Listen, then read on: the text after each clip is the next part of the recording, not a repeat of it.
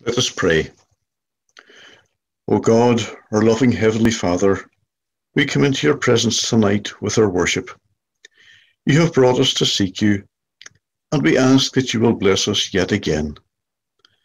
At Christmas, we celebrated the way in which you reached down to us in our weakness and need through your own Son, our Lord Jesus Christ, and we should celebrate that daily.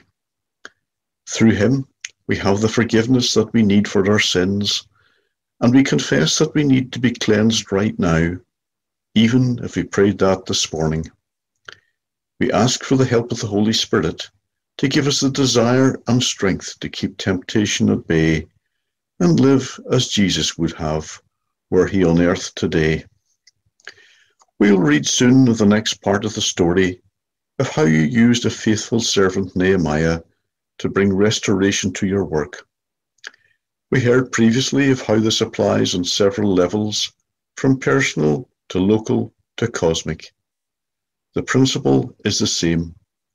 If we obey you and depend on you for direction and resources, great things can happen so that your name is exalted. We bow before you, the God who has all power and authority, and we are glad that this extends to pagan kings and emperors. They rejoice in their greatness and power, but so many do not realize that it is only there because they are allowed it by your sovereign grace. The Lord gives, and the Lord takes away. Throughout history, men have lost what they trusted in and were shattered.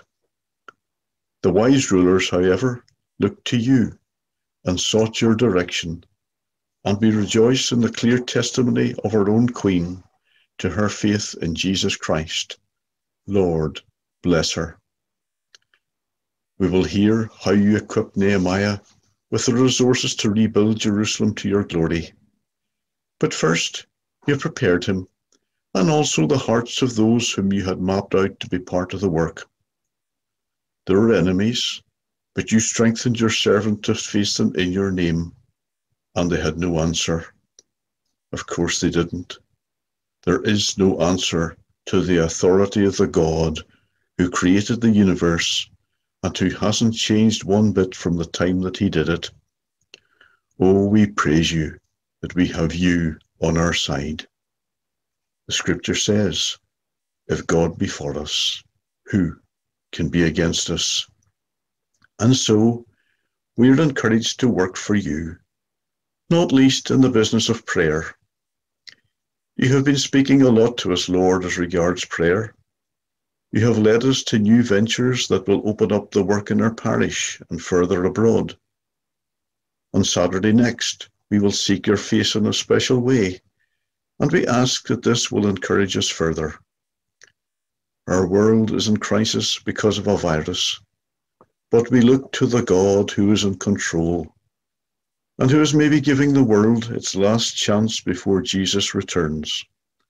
We don't know, but we nevertheless offer ourselves to serve you and bring glory to you. We thank you for the teaching from our preachers, and may we share it with others as you give us opportunity, and we pray for those opportunities. So continue with us tonight, Lord, as we sing along with the songs that you led your servants to select. We thank you that for many decades, the praise items in Sandyford have been chosen to reinforce the truths of your word as it was preached. We love to sing, and we pray that you would hasten the day when we can return to the church building to do it together. But for now, we thank you for providing us with what we have. We thank you for the people who are joining us, who would not normally come to Sandyford, and may they feel part of us.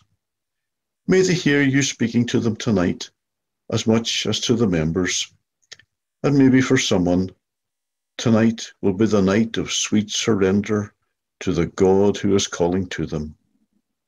May we all get closer to you tonight, Lord, and may you feel the love of our hearts as we bask in your presence.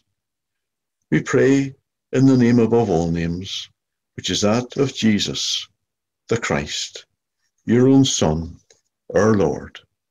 Amen. We sing again in the next song, which is Amazing Grace, and it is the contemporary version.